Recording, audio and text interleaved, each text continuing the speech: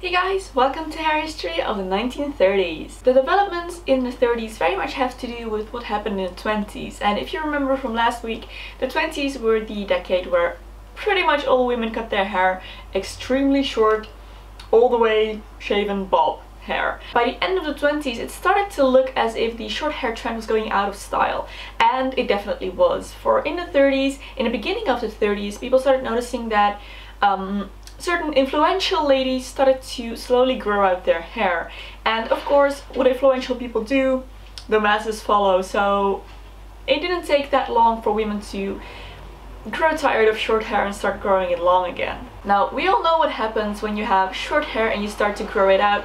You go through that awkward kind of stage where your hair looks like just nothing, that weird stage. So imagine the entire female population going through this. People had to figure something out to do with their hair during this awkward growing out stage. So they decided to mask it with curls.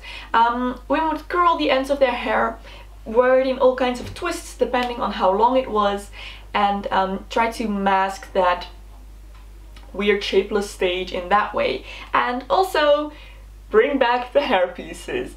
Of course, when your own hair is short and if it's just long enough to pull back, you can then just apply a false bun or braid or whatever it is you fancy. So needless to say, straight hair went out of fashion and you were pretty much required to curl your hair at all times. Straight hair just was not done. So another trend from the 20s that really went out of style in the 30s is the fringe. In the 20s you had blunt cut bangs that really just was not done in the 30s at all. In fact, in the 30s, somewhere halfway through the century, we see a return of the center parting, which had been out of style for a while. In the 20s, mostly side partings were worn, but here you see the return of the middle parting just briefly before we go back to the side parting. But yeah, no more fringes. And of course, again, to grow them out, women would sometimes curl them or pin them back, or just finger wave them to the side. So in the second half of the century, there was quite a lot of freedom as to what you could do with your hair and still be fashionable. Women were very much developing their own style again, and there were just a couple of major kind of big trends that were generally followed, but it wasn't really that important anymore. The biggest trend, kind of, I would say, was wearing the hair out of the face.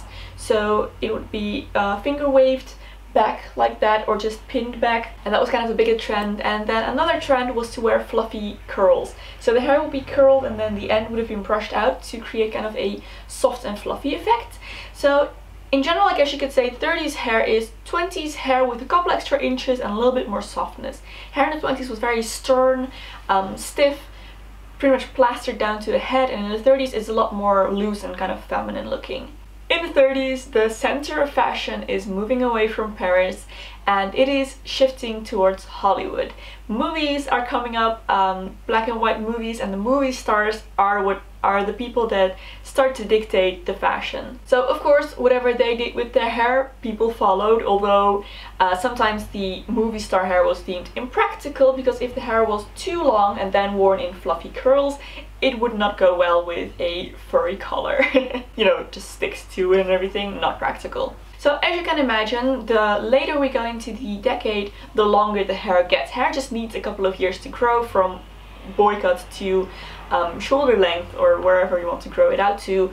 So the more time progresses, the longer the hair gets. So what I'm wearing today would be a mid to end of the decade hairstyle with some curls, some waves. So let's get into the tutorial. So I'm going to start by making a side parting, and I'm going to separate out the front two pieces of hair.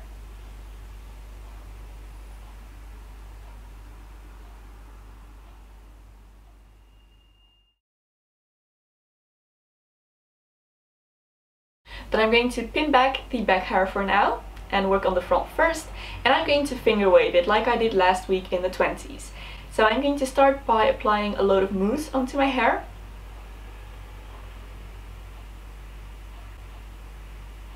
Then take my comb the hair upwards and backwards, then pin it down with a clip. Hold that clip down, bring my hair sharply downwards, hold it down with my finger, then bring my comb sharply upwards again and pin it down right there with another clip. Then I'm going to repeat that same process just 2 more times. And then I'm going to clip in some clips into the middle of each wave to create that sharp edge. And set that with some hairspray first.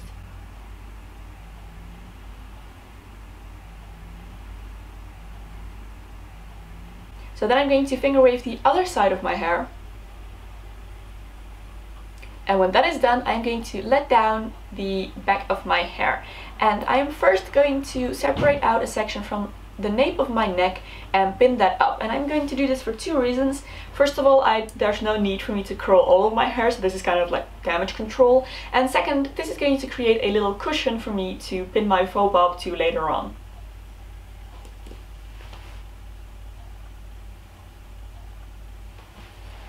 Okay, so I'm going to spray my hair with some heat protectant.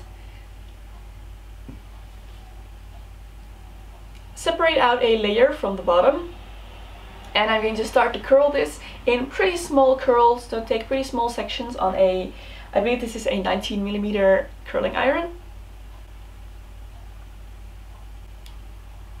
And I'm going to curl my hair until everything is curled. And I'm going to curl whatever hair is left from my finger waves as well. So when everything is curled, I'm going to comb out these curls to make them nice and fluffy. And then I'm going to take out my clips from my finger waves.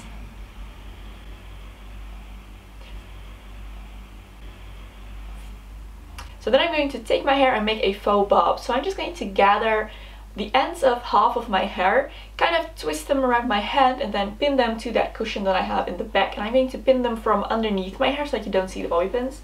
And you want to make this a pretty high bob.